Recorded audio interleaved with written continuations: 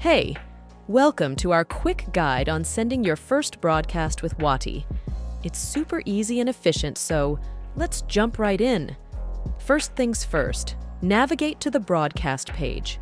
See the New Broadcast button? Click on that to get started. Now, give your broadcast a catchy name. After that, pick the template message you want to send out. We've got a variety of options, so choose the one that best fits your message. You'll also get to preview your message right here. Next step is selecting who you want to send your broadcast to. If you have your contacts in an Excel sheet, you can import them using the format we provide. It's pretty straightforward.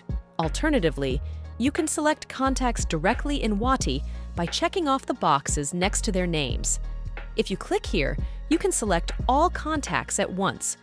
Initially, it might show a few selected, but with just one click, you can select everyone in the system. Looking to target a specific group? Use the filters and saved attributes to narrow down your audience.